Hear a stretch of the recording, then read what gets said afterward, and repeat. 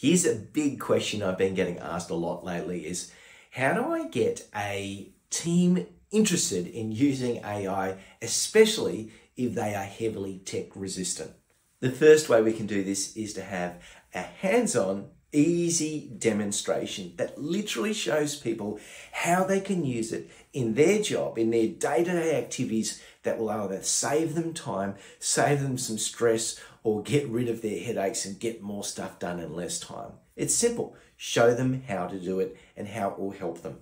The second thing that's really important to do is to proactively address any concerns. And we need to do this very transparently. So it might be through a forum, it might be through a town hall, but we really want people to be able to feel safe sharing their concerns or their worries about AI, and also to answer those questions or to address those fears honestly and openly in a constructive manner.